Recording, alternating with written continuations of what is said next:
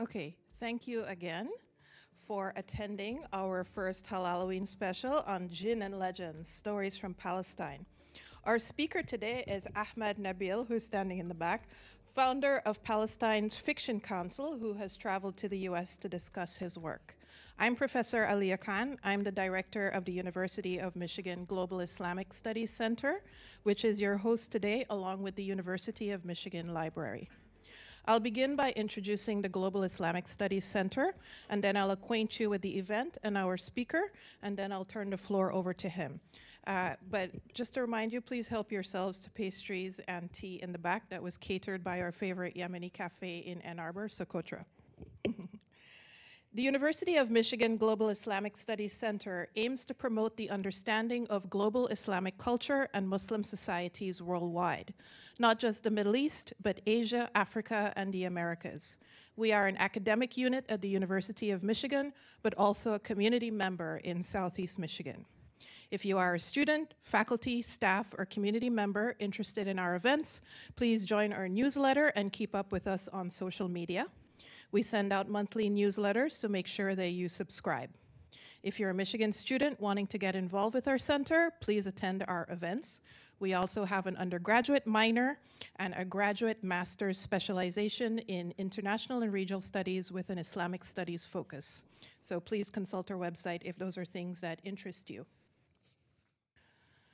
We also have, if you are a U of M student or a faculty member looking for funding for a project or event, our applications are open to undergrad students, grad students, and faculty at every level who are looking for funding for projects that are related to Islam and Muslim societies and communities, including in the United States.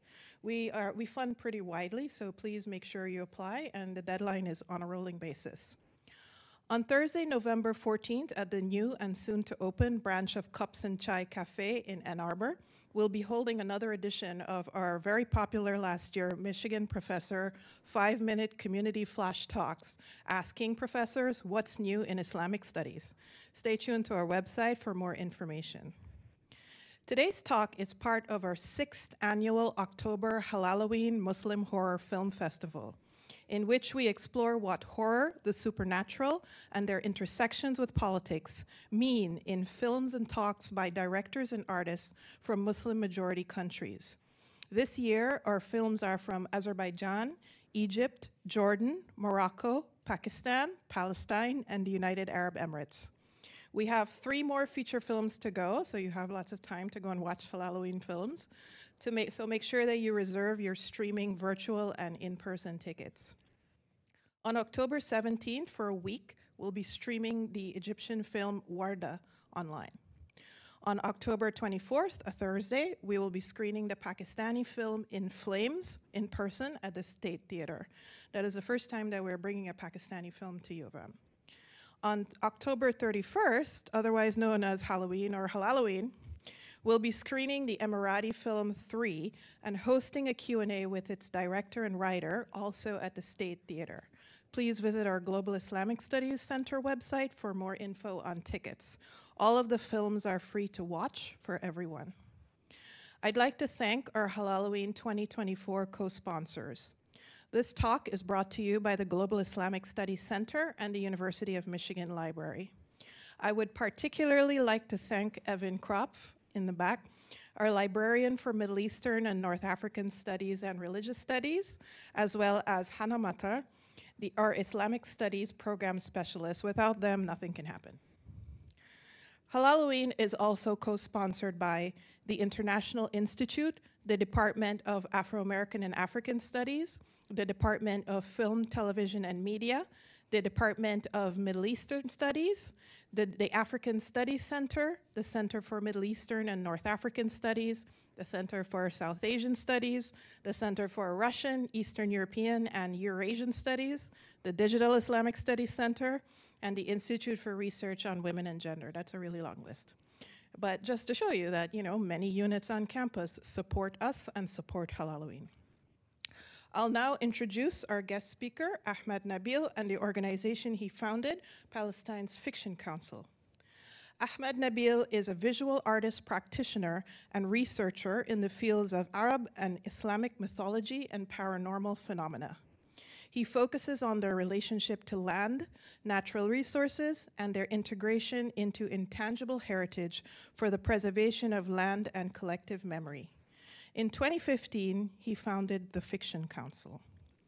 The Fiction Council is a Palestinian community-based nonprofit organization based in Jerusalem, founded to serve as a creative space for the community, particularly young creatives, to explore and develop their imaginations. The Council's mission is to preserve and promote Palestinian intangible heritage, primarily in the fields of folktales, superstitions, and ancient legends, through all possible creative means. The Fiction Council also aims to bridge the gap between the community and their imaginative heritage, recognizing imagination as the Palestinians' ultimate tool for change. The Fiction Council also uses Palestinian folk heritage and stories in conducting trauma workshops for Palestinian women and other people. Ahmad's work and the Fiction Council's work counter the tide of horror and loss that we have seen not just in the last year, but in the last 70-something odd years. So we couldn't be more grateful to him for sharing that work with you.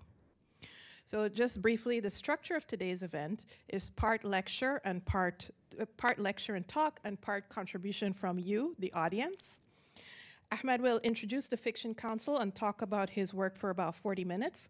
He'll open with a few legends, myths, and readings from his book Hidden Companions about the documented paranormal encounters from the old city of Jerusalem, and then delve into Jinn and other supernatural stories from Palestine. We'll then have a little break for tea and snacks, but also please help yourself throughout the event. Then we'll transition to interactive. In the second half of the event, for which we'll have about 40 minutes, we'll ask you, the audience members, to share your own cultural legends, supernatural experiences, including Jinn stories, and anything paranormal that you might want to talk about, especially if they're culturally related. We're really interested to hear them. And of course, you can also ask Ahmad questions about his work and his stories that he collects from Palestine. So thank you, and we hope that you find this talk and discussion illuminating. Ahmad. Thank you, Aliyah. It is such an honor to be standing here before you all. It wasn't a very easy trip back from Jerusalem, coming here to the United States to actually try to make the Fiction Council or attempt to make the Fiction Council more visible to the Palestinians and Arabs and worldwide, to the audience worldwide. Because imagination is, as I said, as Aliyah said, is my text, is our ultimate tool for change. I mean, it's our vision for the future, it's our preservation of the past. And this is the least we could do, is have a Fiction Council. So please allow me to extend my gratitude to the University of Michigan, specifically the library, represented by Evan. Thank you so much. And the facilitator that was, indirect, that connected us together all, Hannah Matar as well. And I would like to, so thank you so much for having me. Okay. The Fiction Council, right? Before getting here, I had a visual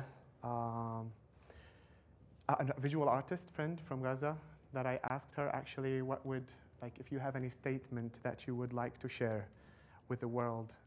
We're going on a US tour. Well, that's an ironic thing to be telling a visual artist from Gaza. So her answer was this. So, but I was like, okay, I wanted to be actually encouraged, because this is an opportunity. This is what we have to do. This is what we want to keep our story alive. We want to keep our story going. So I was reminded again with Rafat al-Arirs, piece of poet. I know if you're familiar. I don't know if you're familiar with it. If I must die, you must live to tell my story. It's part of his poem. So I know maybe a lot of you recognize this quote from Rifat al-Araiz, who is a writer, a professor that martyred or was killed by an Israeli airstrike last December. I know we have a lot of, calls to action as a fiction council. As you know, we want to preserve, we want to promote our intangible heritage. We want people to know more about us, that we exist. So we have plenty of call to action. It's just we have to do this. So I'm going to read some of, I'm quoting some of the Israeli leaders for a recent call to action. Benjamin Netanyahu, Israeli Prime Minister, said, "Remember what Amalek has done." So we'll get to that in a bit. Yoav Gallant, Israeli Defense Minister, said, "We're fighting human animals." Dan Gellerman, former Israeli ambassador to the United Nations, "I'm puzzled by the concern that the world is showing for these horrible, inhuman animals." Mordechai Keder, an Israeli scholar, said, "Equating them to animals is an insult to animals." So if that is not an urgent call for action, I don't know what is. So about the Amalek, if you're interested to know, there's a beautiful talk. If you like, I don't know, maybe we could arrange sharing the link as well to learn more. There's a beautiful talk with Dr. Ali Atiyah, I think, about the Amalek in the Old Testament. So the ones that defended the Israelis from entering Palestine in the Old Testament, based on the Old Testament, there were the Amaleks, which are the indigenous Palestinian. Yeah, so people, yes, yeah, sure. Yeah.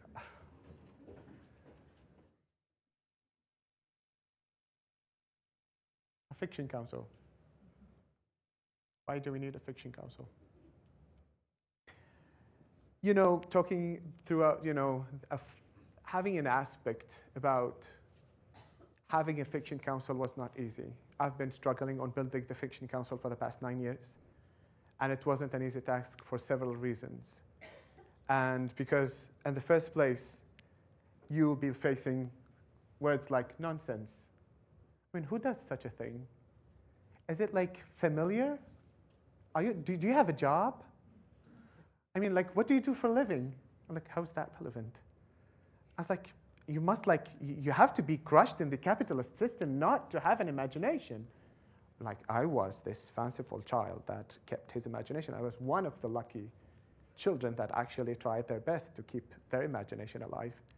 And I ended up building a fiction council. It started as an initiative in 2015, and now it's registered as a nonprofit. So we have a legal entity. You can sue us for all I care about. So a fiction council.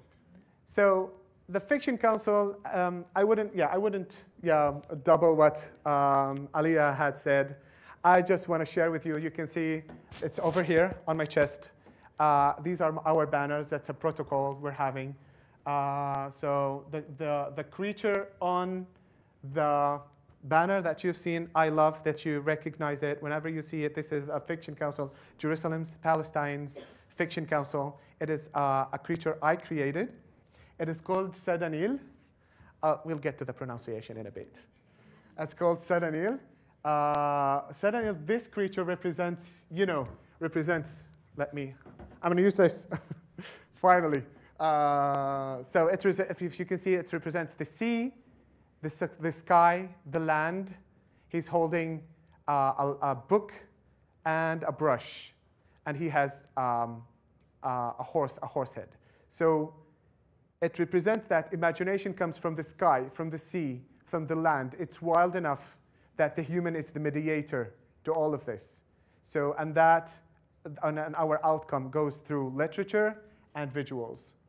So this is what the creature is all about. It's all about being wild in our imagination. Sadanil, sadden in Arabic. Oops, it's not working. I must have envied it. Yeah, okay, I'm done. No, I'm good, I'm good, it's working. Well, right, so Sadanil here, Sadan in Arabic means, protector, preserver, and keeper of the holy place. And El, it's a Semite deity name. And I wanted it to complement, the angels' names. So, Gabriel, Michael. So you've got Sadanil. No, it's added. All right, and then the Fiction Council also, unfortunately, it's going through challenges as well. Because of the ongoing situation in Palestine, and as well as trying to get people or more people to recognize the important works that we do as well, and we're trying now to seek a place where we could actually host more of our activities, because it's not easy to find a place or a base in Jerusalem at the moment. So these are challenges that we're looking forward to overcome in the future, hopefully. But we're still doing what we are meant to do. Aliyah said also, and things I've already said, that by creative means possible. I mean, like creative means possible. I will give examples about when the genocide outbroke in Gaza and still unfolding. We were trying to know, we need an imagination in adversity before prosperity, don't we? So we tried to make the imagination care unit so that would have an online, stress relief for second trauma through imagination and art. We had also moral and psychological support for young youth in Jerusalem, for getting over the harsh circumstances, living circumstances in the city as well, due to the unfolding genocide in Gaza as well. We also, what we did is that with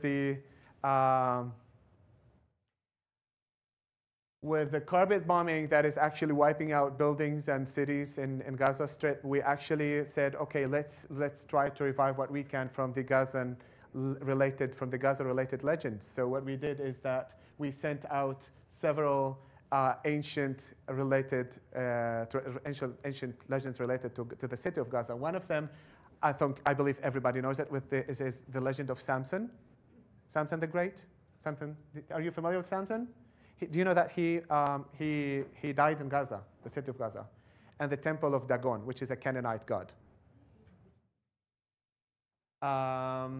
So we have these beautiful legends related to Deir al-Balah, the city of Gaza, and this one here, you might want to look it up.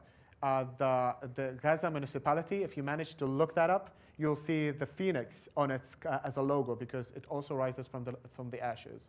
So we look forward for the phoenix to rise from the ashes soon enough. Also, we have been investing in the old Canaanite related to earth, land. So we've got, or we're trying to reclaim, Adonis. You're familiar with Adonis? Are you familiar with Adonis? Or Adoni and Ashtarut? That's a Phoenician Canaanite legend. So, and also there's Akkad over here, Baal and Yam, El and Baal, and this is Anat. So we're trying to revive also the Canaanite legends and stories. Also, we're trying to promote that, okay, we need a legend dater. Are you familiar with the term? Well, of course we need a legend dater. Like the legends are dying out, so we need something, to give them a bit of flavor, a bit of life. So we have to do this. Somebody has to stand up and look at, okay, even if it's like comic, but we want it. I've been lecturing this about having a legend dater. People were taking me serious. I was like, yeah, thank you. But this is a necessity. We've also getting into business. Me myself started a project called Darb al-Ghilan, Road of Ghouls, which actually works on documenting paranormal encounter and stories from the Palestinian villages, cities, and towns. This is our first edition, which is from the old city of Jerusalem. Hidden Companions is its name, Unsul Khafi in Arabic. So basically, it tells about the story of several paranormal encounters in the old city of Jerusalem. I turned them into a literary material for our future canon. So in 200 years from now, you'll be reading these as folk tales. So yes, that's another aspect. You might see the Arabic version there. Good news, I'll be sharing with you. There will be an Arabic version printed in New York. It will come next week, hopefully, and there will be a book launch in New York for the book. Thank you. Okay, let's get to business. So, Jinn 101. It's for absolute beginners, just a disclaimer. So, if you're not familiar with the Jinn, or you have a previous perception or perspective about the Jinn, you might want to forget it for now and put it aside, because I'm about to teach you a little bit about Jinn basics.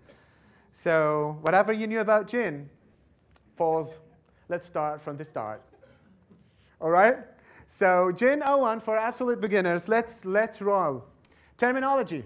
First of all, I want to point out that there is a translated does not mean trusted.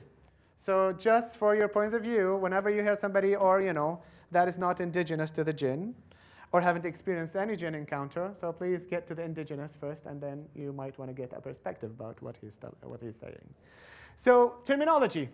Okay, the first thing that we might take into consideration is that, okay, what is the pronunciation of it? Is it Jinn? Jinn with a D? Jinni? Jinni? Jinnii? Let me break that up to you. Okay. While in Arabic they indicate multiple things based on Lisan al-Arab Ibn Mandur, that's the trusted book about where Arabic words came from, and he collected them. He did some very huge research, and this is considered a source. So while you're debating whether it's jinni or jinn or whatever, in Arabic it also, as a root, it refers to plenty of things. Do you know that it's also connected to the fetus? Yes? Let me do the math, okay? So basically what I'm going to do here is, when it comes to janna shay, or what's concealed, the thing in Arabic, janan, jannah, which concealed, as if in cover. To cover, all right? For starters, that's basic, right? You're following? All right. So basically, Jannah, okay, so and then there's the Janeen. Janeen in Arabic means fetus, right? Everything that is covered but has a life is a Jinn, right? Got that? When a woman is pregnant, can you see the fetus? No. But it's what? It's covered. Right? We're getting there? All right? So you've got the janeen, we've got the fetus, and then al-janan. Al-janan, when it's called, it's named for the grave. For what? For holding the dead. For covering the dead. And then the spirit also is called al-janan as well, because it is the body contains it, conceals it. So we're getting there. Also, when somebody is crazy, he goes like majnoon, right? Are you familiar with this term? He goes like majnoon. Majnoon, he has a mind, like technically, biologically, he has a brain, but he has no access to it. It's covered, right? So this is where the term came from as well. So what else? Al-Jannah, paradise. And by the way, I would point out a very thank you and gratitude to my friend Jannah Hamid for being taking very real core for her efforts in facilitating some of the US trip, or the Fiction Council US trip. We're actually making all of it. So Jannah is when bushes are like, they intersect a lot that you can see the road then there's a road, but you cannot see it. So that's where the word paradise or Jannah came from as well. All right? Getting where the jinn is coming from?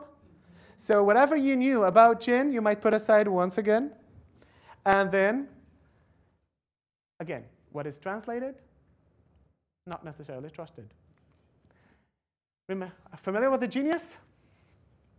Right? I'm going to give you a minute to read from Oxford English Dictionary.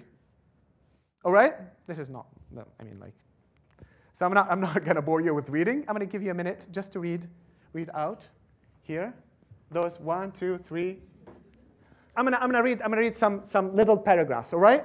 So here, genius, all right, might mean a guardian spirit similarly associated with a place, institution, thing, etc. Genius, now Chile, historical. Okay? Okay. Spirits two mutually opposed spirits imagined as accompanying a person throughout his or her life and exerting either a good or bad influence. Right? That is a genius. A genius translates into, in Arabic as abqari. Okay? Abqari refers to a valley in the Arabian Peninsula that was a home for Jinn. It was a home for Jinn. So genius or abqari is actually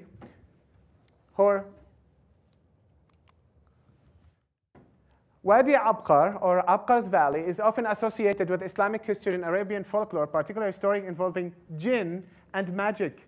It has been mentioned in the classical Islamic text as a place where jinn were believed to inhabit or gather there, as also references to it in a pre-Islamic poetry and oral traditions as a magical or cursed place. So, genii.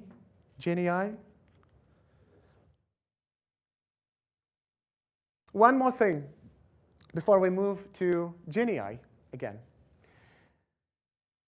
There's a verse in the Quran, say, if mankind and jinn gathered in order to produce the like of this Quran, they could not produce the like of it, even if they were to each other assistants.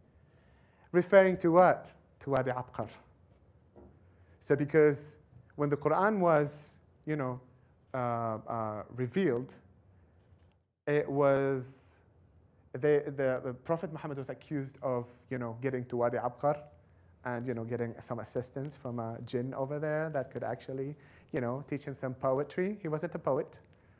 He wasn't a crazy man, but this is some of the accusations that he was facing back then. So, okay, getting to the stories a bit. Right? So I had a friend, she's from England, and she once mentioned that, before I introduce her, she mentioned that there is a three-hooded jinn, and she is from Cambria. And she said that there is, legend has it, that there are spirits there called Jinnii Kokolate. Okay? It translates in Celtic as three-hooded spirits. While documenting these stories, documenting the paranormal stories in the city of Jerusalem, I came across these three hooded spirits. Interested to know the story? Yes. All right. So what happened is that there was a man that actually, his father, while praying, like dawn prayer, he came across these three spirits holding his young brother out of his crib outside. This is the next day, his little brother passed away. It's become the place where they started questioning, why do we see those three-headed spirits? Then the whole building became abandoned because of this reputation that this young man and his father are seeing ghosts or seeing spirits roaming the house in the old city of Jerusalem.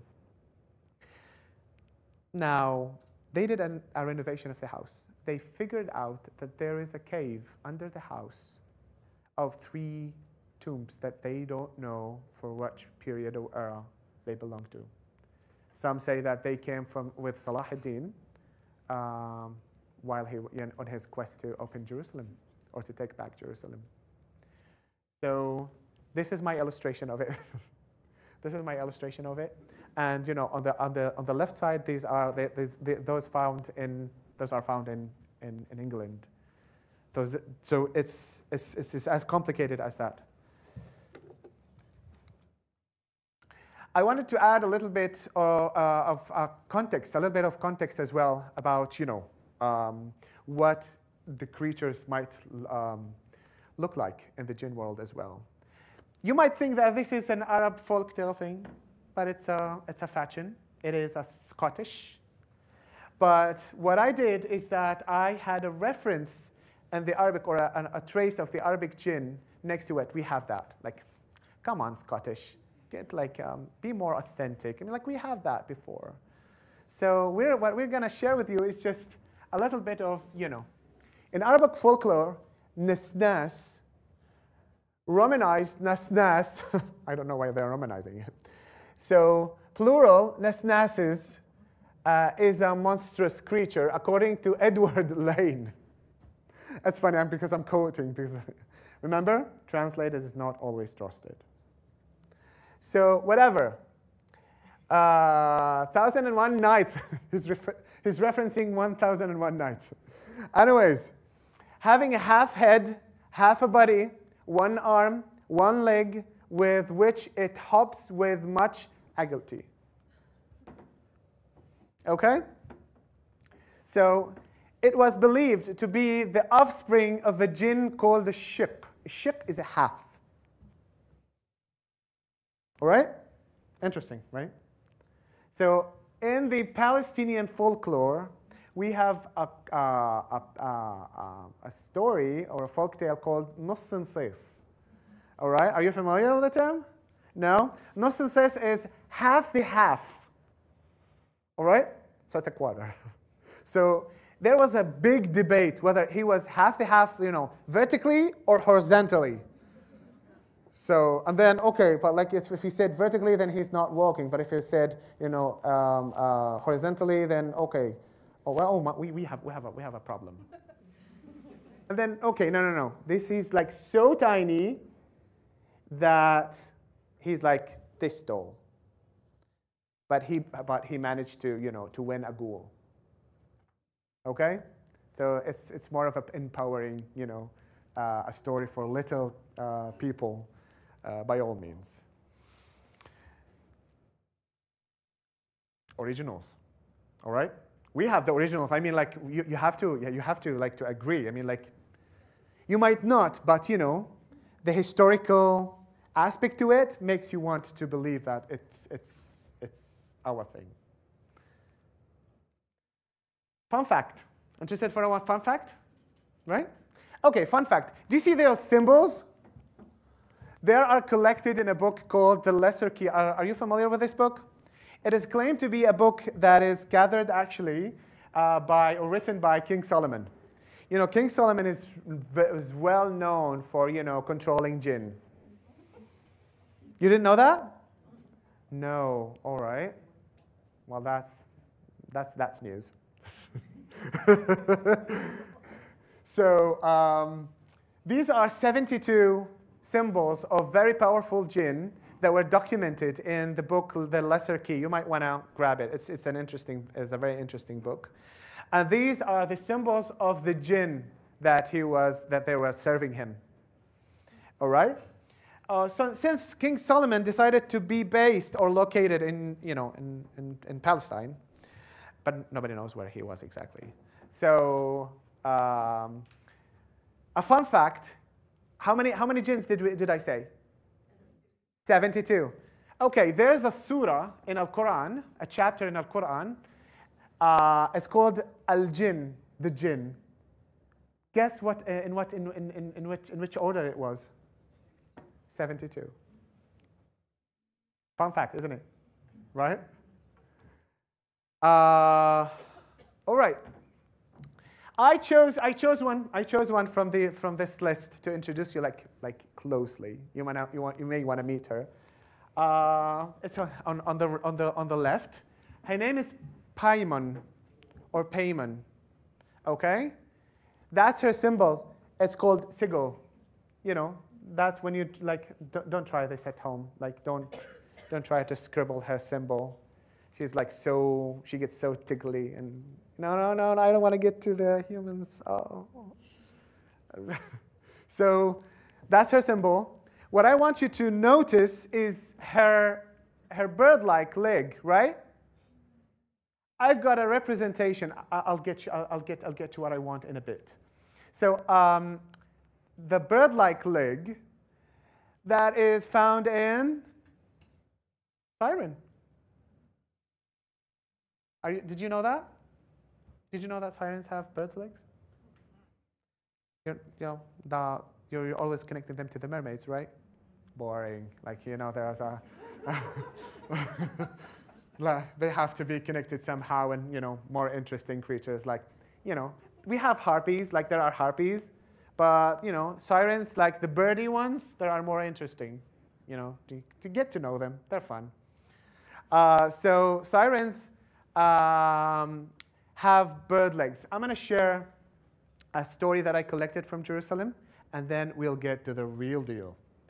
So there's a story that was collected from the old city of Jerusalem, claiming that in one house, they're no longer calling them that, but in the original Ottoman manuscripts, it states that it's called Beit al-Ghula, or the house of the Ghula, female ghoul.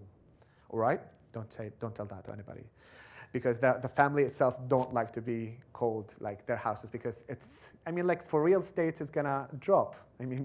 No, nobody wants to live with a ghula, doesn't it? So the ghula that they have seen in their house is actually a leg, a birdie leg, a 2-story height jinniya that is actually taking a bath near the well at their courtyard. So nobody's talking about this now. Maybe the first generation is traumatized. They don't speak about it. They left the house. The house is more or less empty. So birdie leg, right? Birdie legs. Ladies and gentlemen, I present to you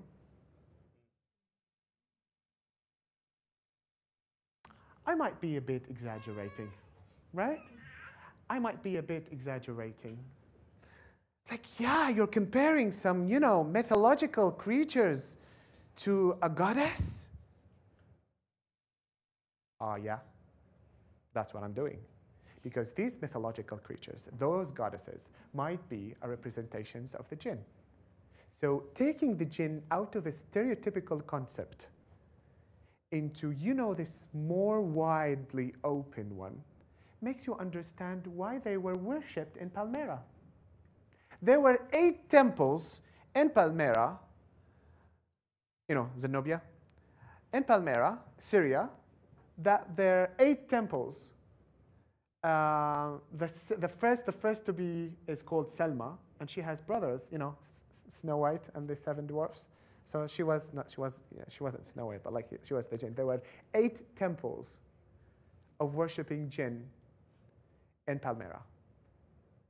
So when it comes to these powerful creatures, these powerful, mystical, powerful creatures, why not be goddess or gods or goddesses if they're Jinn? They're shapeshifters. We'll get to the ghouls in a bit.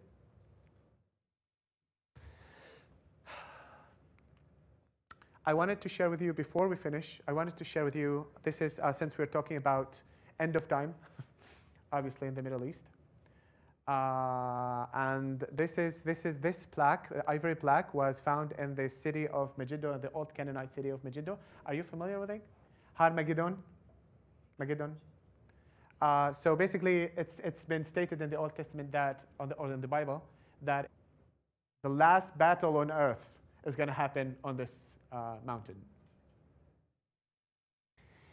Anyhow, I wanted to point out, this is a Canaanite prince, lovely. And did you see this? That's a sphinx.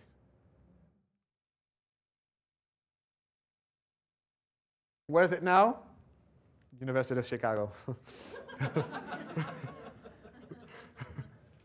Right? Yeah, ironic, isn't it? So it's another Canaanite piece. Interested? Interested, right? So types of jinn. Some people might, mix types of jinn with the jinn ranks. We do have that. Did you know that? Or all jinn? No. No. I'm sorry. But it's not how it works. Has three types. Jinn that flies in the air. Jinn that actually could take the forms of snakes and dogs. And jinn that actually roam and travel. And by travel, I mean they could be the light jinn, the lunar jinn, the fire jinn, the water jinn, the earth jinn, the air jinn. Familiar? Yes. Okay, the ranks. Interested? Of course, that's why you came here. I mean, like, okay, when talking about the ranks, so when we're talking about a baby, I don't know what it is, but it's a baby, it's a cute jinn, it's fooling around the house, it's chubby, then it's generally a jinni, right? So when you see, I don't know, there are sometimes I don't want to scare you, and that's not scientifically proven, so don't take my word for granted, all right? So some say that they were they're playing with their toddlers or their babies, and suddenly they see that the baby's looking to the ceiling, right? Oh, everybody agrees. So that is an arwah. That is a rank of jinn that actually likes to mess with little children, with human children. They tickle them, they make them laugh, they make them smile, they do something, shenanigans in the sky that they could actually relate to and make them more fun for the babies, because they know that the babies are the only ones that actually see them. All right? Interesting, right? So the next the next rank is al-amir, which is the jinn that actually lives with people. Actually, generally, jinn do not what I'm saying is that from an Arab Muslim perspective. I don't know. We might have something in common if you agree or disagree. That's up to you. But what I'm saying is that there are a type of the jinn that actually enjoys living with humans. But we've been here first. I mean, just don't bother us. Don't spill hot water in the middle of the night. Don't spill hot water in the sewers. It's this is where we live. I mean, seriously? Then it becomes more interesting, more intriguing as well, to learn that these don't mind. Some of them are righteous. They don't mind living with us. And I've documented plenty of stories from the old city of Jerusalem about righteous jinn. Only the other day, I met this resident of the old city, and she was she heard me while I was bringing the topic up, and I was me and my friend were talking about the jinn resides in the old city of Jerusalem, and she was like, yeah, I can relate to that. We have two jinn Ammar from the Amr jinn that actually live in our house. One, she was so nice. I mean, she just appears to us and that's it. You're serious? I was yeah, she's nice. She doesn't do us any harm. It's she's nice. She's around. And the other one is vicious. I mean, yeah, we don't like to deal with her much. I'm is this following me, or I'm it's real? But then I figured out that it's real. This is the norm. Shayateen, Satans. This is a shaitan or Satan. I'm going to break it down to you. Simple, easy peasy. So when a Muslim say shaitan, all right, that refers to an infidel jinn. Easy. See? Was it hard? But they're still powerful. There are more powerful, which is al-Marid. Okay, remember the genie, the blue genie from Aladdin? So you go like, ooh, that's a blue genie. Well, technically that's a Marid. That is not a genie from a Muslim perspective. But you know, who cares? Like, yeah, genie, everything's genie. All right? But it's the genie. Ifrit is the most highest powerful ever. Right? Am I blocking somewhere? Like, yeah, you're good. So, yeah. And on your right, remember when I said about the jinns that love to live with humans? That's a depiction of how he might look like. He likes eating snakes and stuff. Don't mind him. Like that's his thing. We don't interfere with that. But that's one thing. Are you familiar with the word? Iblis? Yeah? That's an original. Okay, but that didn't happen in Palestine. We cannot like it. It happened like in heaven, somewhere. So this is a depiction of angels obeying Adam, and Iblis disobeying. I'm going to give you a fun fact. In the Sufi order, there is a saying, right? In the Sufi order, there's a saying that Iblis, or Azazil, if you wanna name him like when he used to, he was a beautiful jinn. He's a jinni. But ironically, what took him to the heavens is that jinn having wars against each other. And he was this righteous, some say he was a baby, some say he was a pious. But he was taken as a baby to the heavens because they saw potential in that child. So when he was asked, and he grew up in the heavens. And he was called the peacock of the angels because he was so pretty. So when God asked him to, bend the knee to humans, he refused. And the Sufi order, or the Sufis, consider that an act of love. I'm not obeying because I love you so much. And I wouldn't bow for someone that I feel that I'm made of something better than him. Humans are like a mass that moves slowly. They're made of mud. I'm made of fire. I'm lighter. I'm more powerful. Humans like lazy creatures. I'm not bending the knee to those creatures. So he had a conversation, a very interesting conversation in the Quran, because he asked, Allah didn't curse him right away. He was like, in the Quran it says, وَعِزَّتِكَ وَجَلَالِكَ, O Almighty Allah, can you show me the resurrection day? And he said, oh, shall you see the resurrection day? He saw and he was like, I will sit on the righteous path of your servants until the resurrection day. And then Allah replied to him, it's like, you will be cursed by then. Until then, sorry. So remember these American movies where they started, getting villain movies out to get you, having some compassion to the villains and understanding their stories, right? They're starting producing movies like Maleficent and The Joker, right? They just want you, to have some feelings for the villains. I don't know. Nothing can justify an act of terror. I mean, like, even if I knew his backstory, you could have channeled this power elsewhere.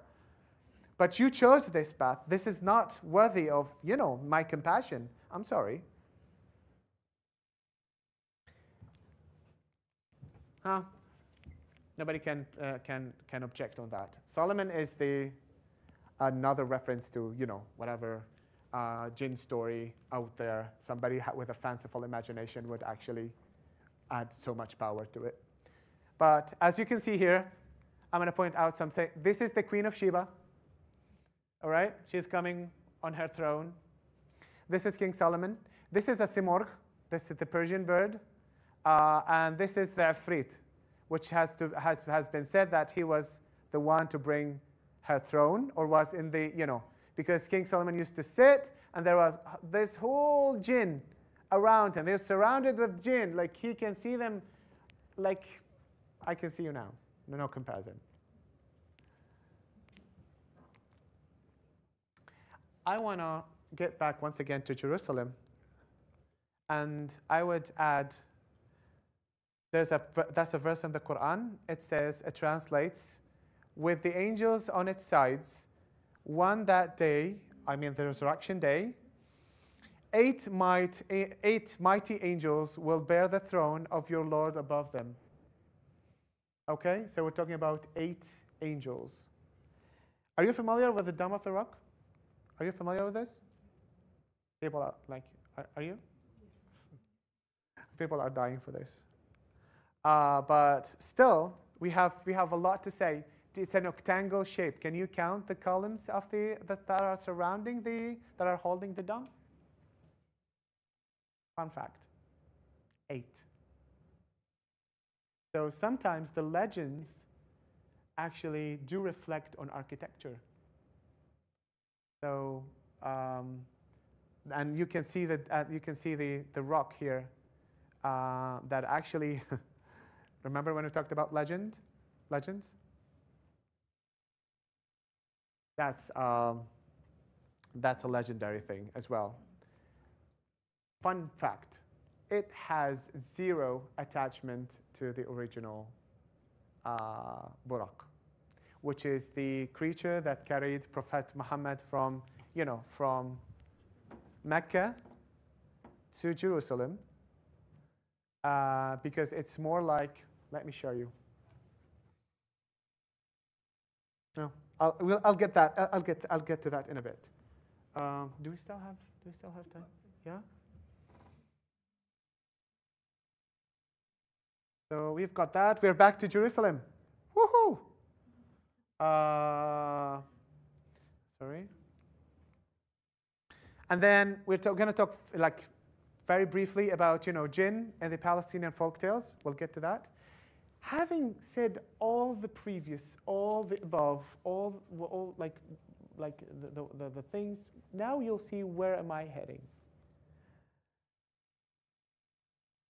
References for our folktales, right? So we've got the ghouls. Can you guess who this guy is? Can you? He's an Orientalist. Plenty of Orientalists. You can't pick from.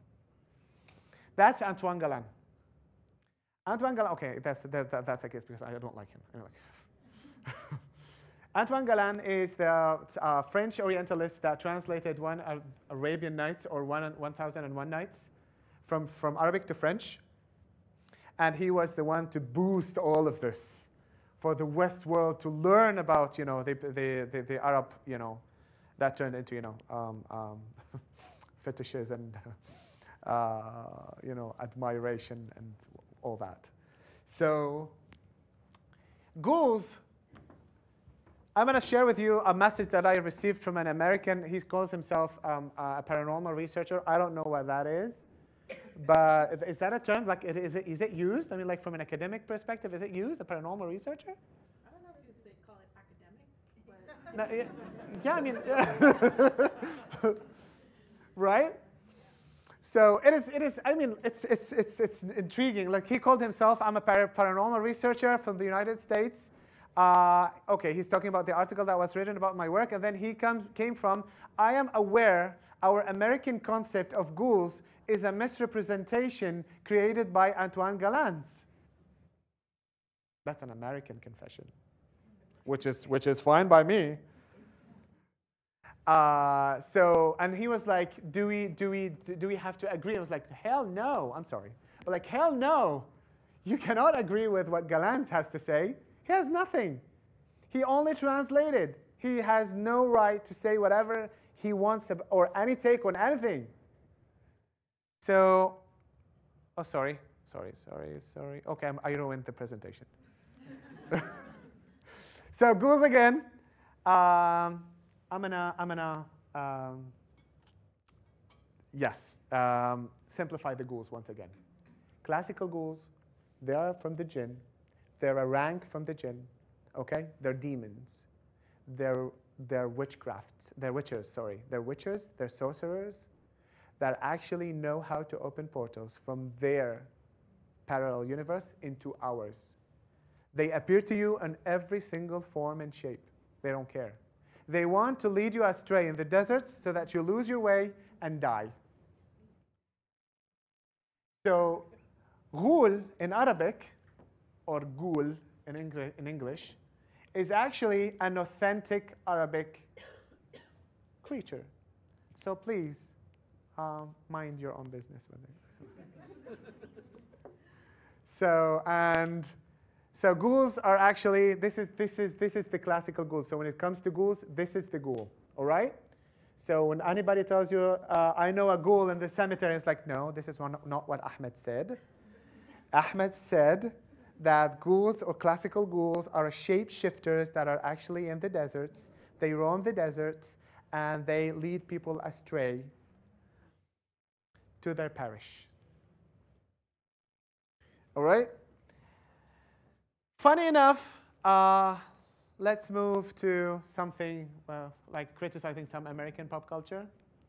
So, I believe you're familiar with the movie Night of the Living Dead, 1968. That's an American pop culture.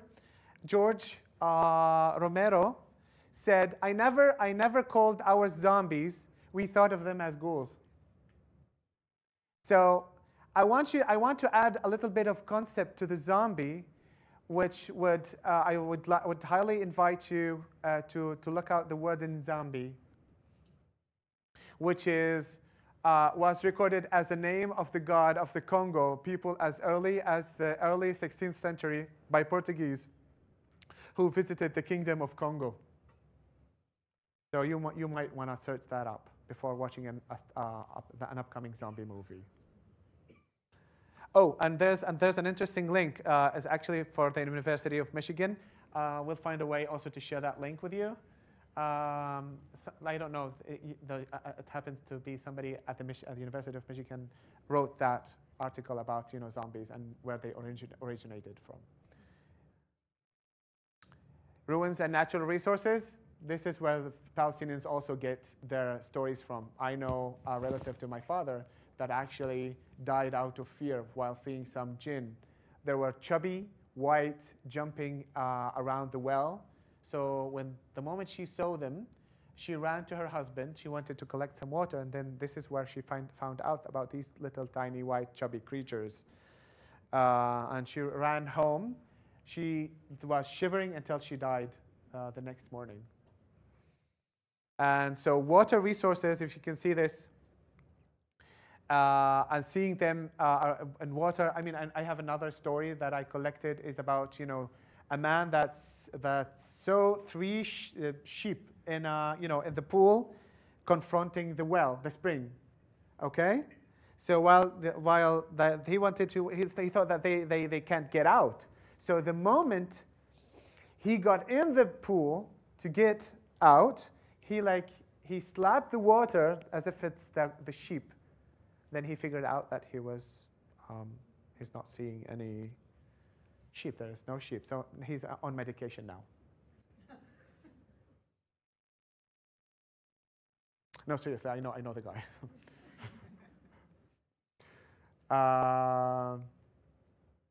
1001 Nights. I want to point out. Can you read? Of course you can. The genius comes out of the jar.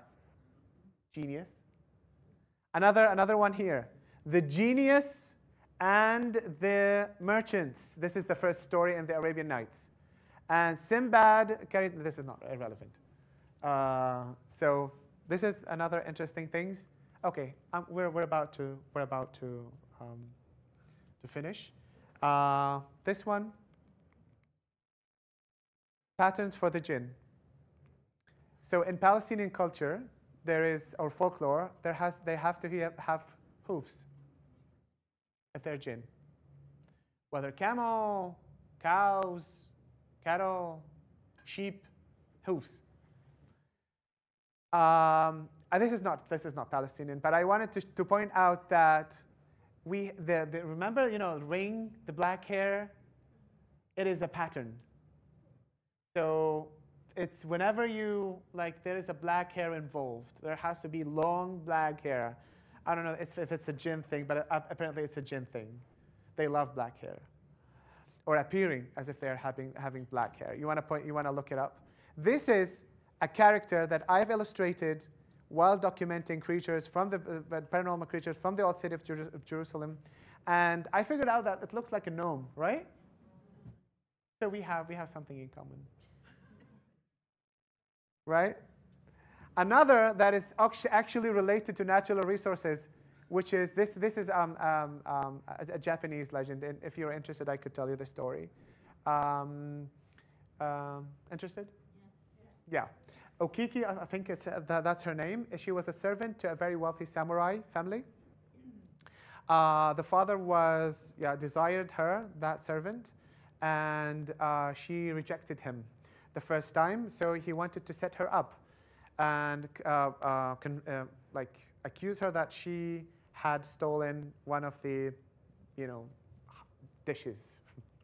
So or broken one of the samurai dishes. So this is how it went. So in that case, you're punished to die. So she was like, I'm going to look for the dish. I didn't break it, so I'm going to look for the dish. She was like, that is another rejection. So what he did is that he threw her into the well and died. So this is a pattern, by the way. So whenever you hear some voices that you cannot identify where they come from, remember to look that if there's a water source around. All right? I'm going to get you freaked out a little bit now. But it is actually, that's when he started hearing counting. She was counting the plates. 1, 2, 3, until 8, until 10. I haven't broken the plate. 1, 2, 3, every single night. She was repeating that until he couldn't take it anymore, and he took his own life. Finally, it took him some time. It took him some time to do that. So we're glad that he died. In Arabic belief, if you hear a voice of somebody in a specific place, let's say every single day, if you hear his voice or you see his image, and that is a perished person, like it's a dead person, that means that he was killed or murdered. And that is his companion from the Jinn calling for justice. So he loved that person so much, he had to go through all of this in order to, he's crossing parallel universes just to, materialize to us in order to protect or to have his companion some justice. Why don't they fight with us? They have their own world. They have children. They have wars. They have everything. That they're not there just to bother us. They're not there just to, fool around with us. Of course, there are, we have nasty, youth that they want to tease people. They do the same. We have plenty that actually would like to practice some sort of sorcery or witchcraft. They do that as well, but on a parallel universe, not ours. But when they want to get to ours, they have to get through a materialized body. That's why they possess people. And and this is a very kind invitation to whomever wants to practice. Please don't. Please don't. It's not a game. It's not fun. When you watch a thriller, that's it. You don't want to get into the business. They don't mess. So Palestinians have imagination? Palestinians have a fiction council. Thank you.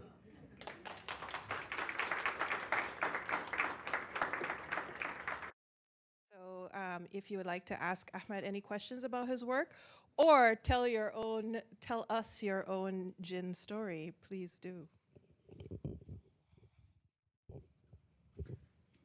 Here, I got it.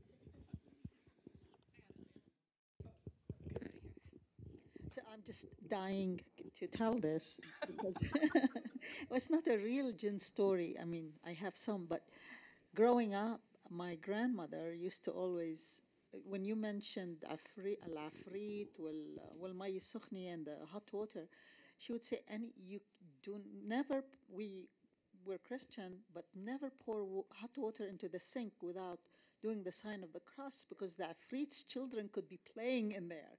And if you scald them, they're going to come after you." So I don't know.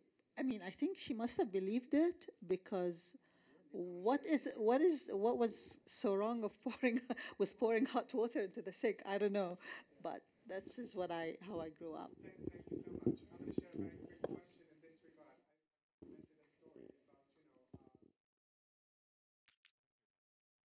Okay. All right. So, and then what happened is that they obviously they called the sheikh for some reason.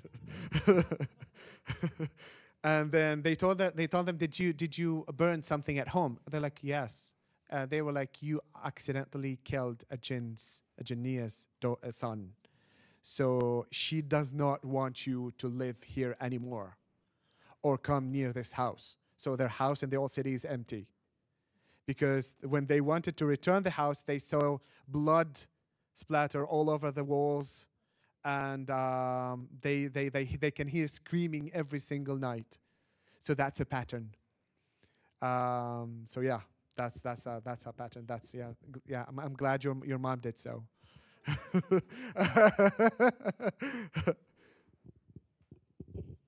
Hey, thank you for this. This was great. Thank you.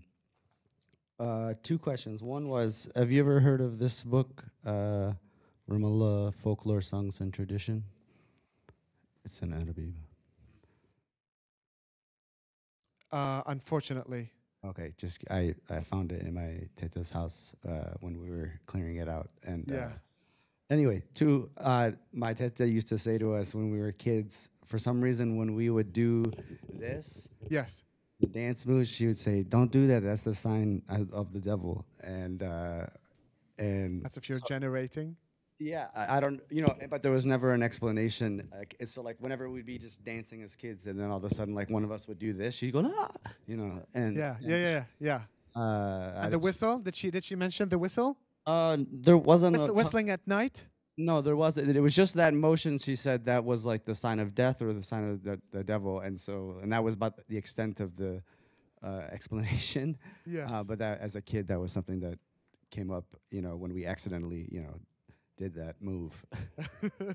Do you know I have a friend who actually goes like, if you whistle at night, then you gather the jinn. So they used to play this game. It's funny.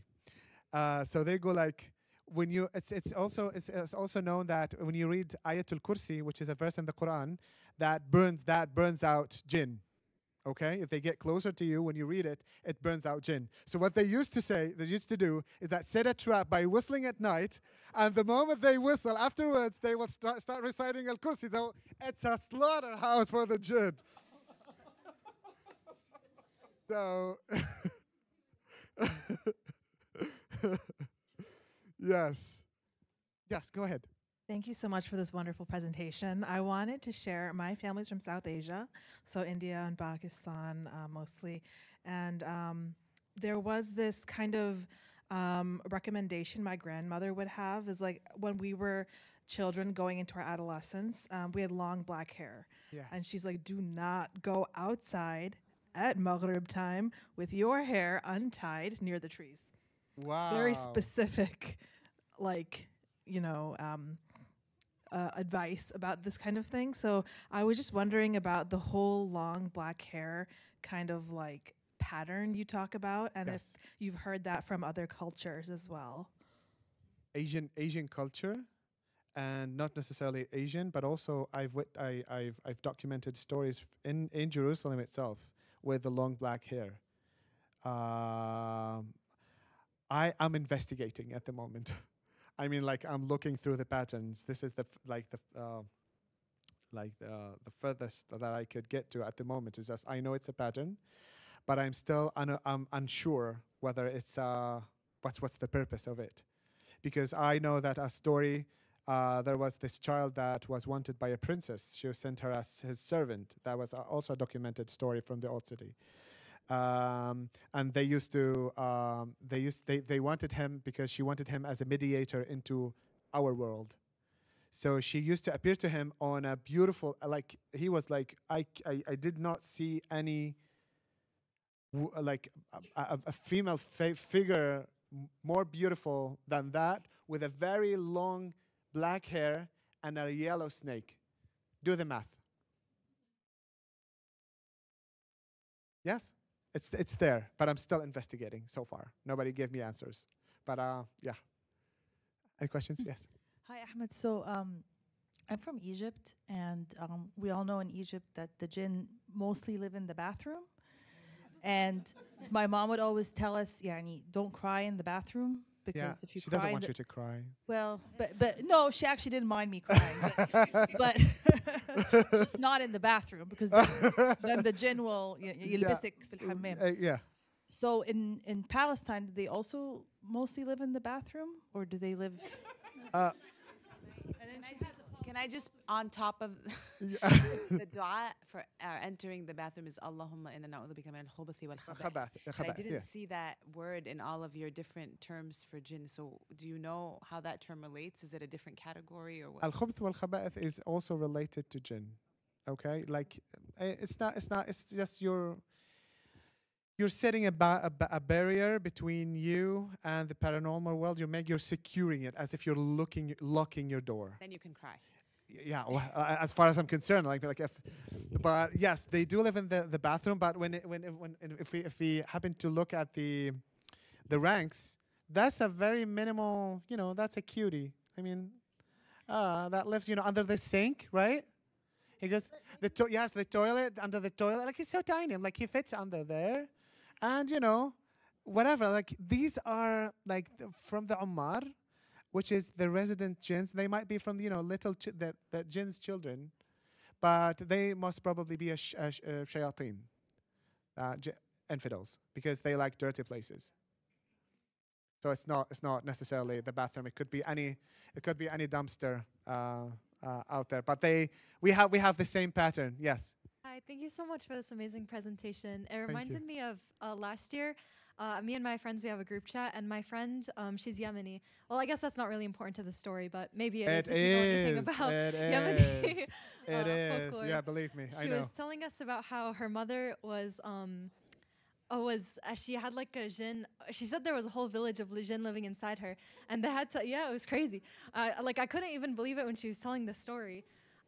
She said that they had to bring the sheikh into their home to do the exorcism, and then when the sheikh was talking to the jinn was like, the sheikh was like, who did this? Like, when did you come into the body?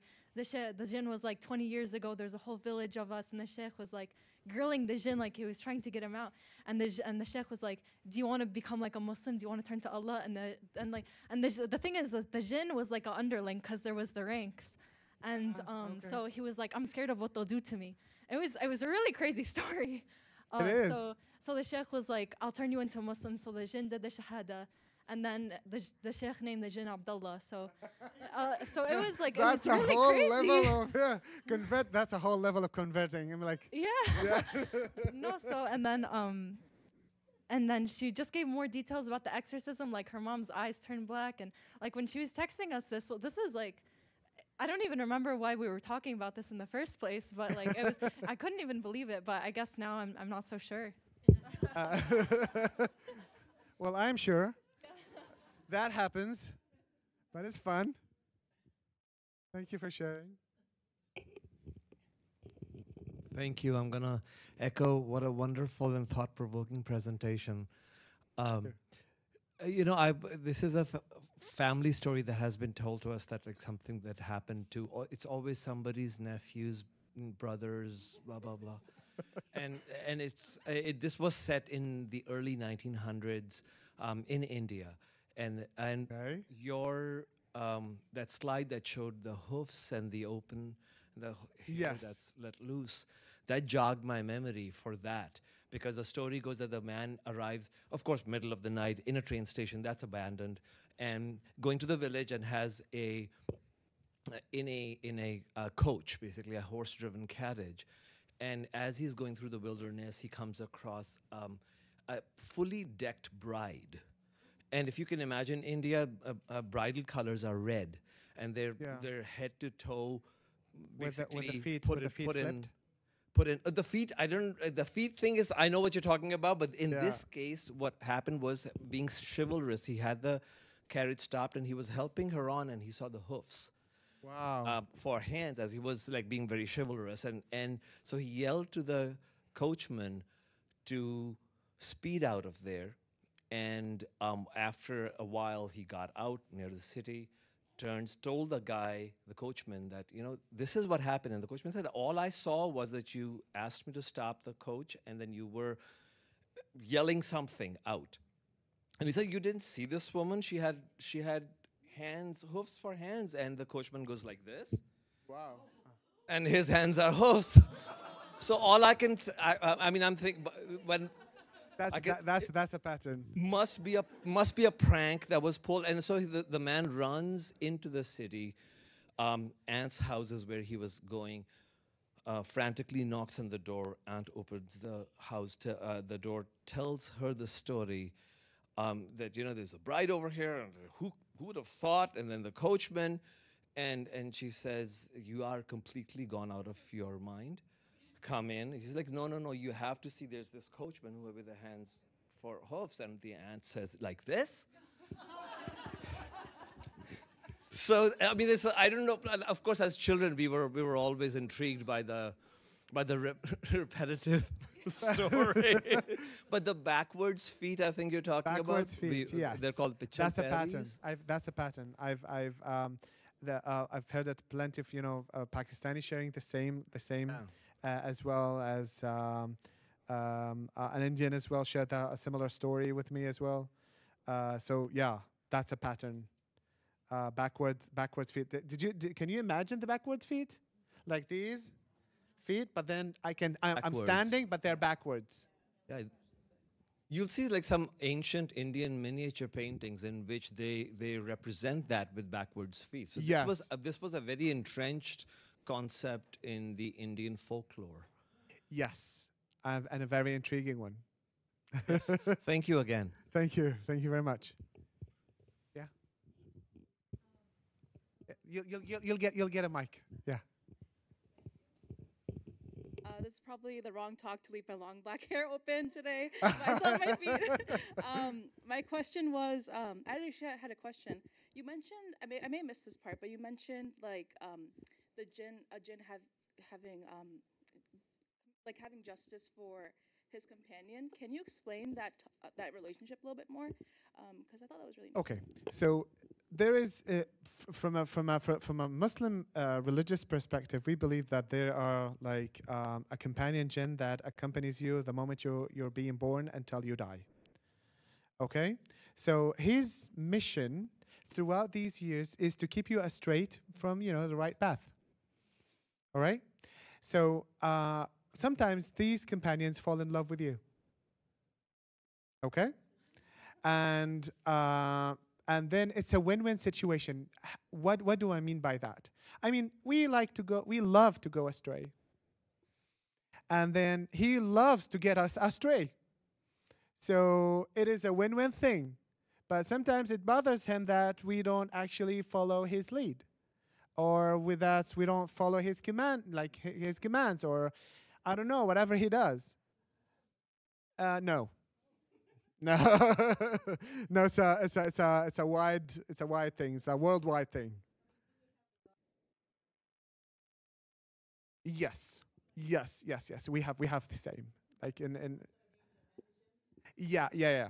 Well, a fun fact. Every angel is a jinn, but not every jinn is an angel. Because they're lives, but we cannot see them. Remember? Sorry? Al-Qareen, yes. Al-Qareen is always related to shayateen. Oh, yes. Okay, okay, it's called Al-Qareen. Al-Qareen, yes. Qareen, Kareen, if you want to look them up. Yeah. Oh, by the way, I want to share this story with you. So basically, since mentioning the Qareen, there is a Qareena, okay? A Qareena, which is a female Qareen. Never mind. This Qareena, as a companion, actually targets pregnant women. And it's been documented in my family as well. So before miscarriage, they dream that there is a woman following them. So when they wake up, they see blood on the sheets. So or the next day they miscarriage. So that's a pattern. That's a very it's a very known pattern. I know it from 2 cases in my family. There was one where I was sitting with my mom and a relative of ours. She was saying that I dreamed that there was this woman following me, and me and my mom, like straightforward, looked at an eye contact right away. She had a miscarriage 2 days after. So I know it might sound a little, made up, but I'm not here to make you believe me. I mean, I'm here to share some stories as well. So yeah. Anybody else? We have time for maybe 2 more people, and then we have to wrap up. Super quick. So earlier you were mentioning like whistling at night, which is also a Native American and indigenous First Nations. Like a lot of cultures in America share not whistling at night. It's a pattern. I just was curious, what are your thoughts on patterns? So like, what is like the context of other cultures around the world sharing similar traits around their culture? Like, do you have thoughts on why that happens, or what's kind of the symbiosis of why those things happen across the world? This is a very broad question. So I would love to, I'm open to have a very deep conversation in this regard. I mean, I would love to learn the context out of it, because studying patterns, well, actually, when anybody tells me that, the first thing that I asked a psychologist and a psychiatrist, because some go like, but maybe if he has a mental or a psychological illness. And I was like, and I went to a psychologist and I went to psychiatrist, and I asked them a very straight, direct question. If anybody with mental illness or psychological illness or disorder, do they see a pattern? Is there a pattern for this, specific deal? Let's say he has a schizophrenia. Is there a pattern that all patients see? And he goes like, no. I was like, okay, then it's Jinn. Because everybody with a single trauma has their own reference or a visual background. So that reflects on what he sees on a daily basis, for instance, because he's been traumatized, for instance. So he has his own experience reflected into a disease. But I am very much open to discussing if there were, intersections or something we have in common. That would be an honor. I have a question. Not question, but in Zoroastrian in Iran is before Islam. Yes. And Ahriman is a jinn. Right. But always symbolized for bad things. Mm-hmm. And Zoroaster said every human has an angel and Ahriman. Yes. And you have to defeat that with your action. Right. You can remove all those shayateen or Ahriman. Right. And another thing I want to mention, that 7 things you... 72? Yeah. Yes. It was very similar to Zoroastrianism and Native American. Because the fire, for example, in Zoroastrian, when you go to their religious place, they have fire. And people, they Of course, around they worship the fire, fire. they Yes. think everything, every bad things can go to fire, and the flame is energy. Yes. Can come back to you. Yes. Yeah. Beautiful. Let me point out that Islam is not taking anybody's place, or Islam is just a continuous to one message that was since the beginning of earth. So I believe that, and I've been like illustrating this as it was one river. It's a one flowing river, and every tribe, every nation has their own narrative about this flowing river. So I believe that we might have a lot in common, a lot to share, and to agree on rather than to disagree. This is why we've made people and tribes to get to know one another. So the conversation could be more interesting. If you and me would agree on a certain things, then life would be boring, isn't it? But at least we wouldn't have wars. But like that, I mean, but on a very like human, communal level, it is beautiful to have these differences. And what you see, what you're saying is just so beautiful. Yeah. So I think that's actually the perfect place to end on. So thank you so much to Ahmad You're Nabil. most welcome. Thank you and so to our much, audience everybody. for attending.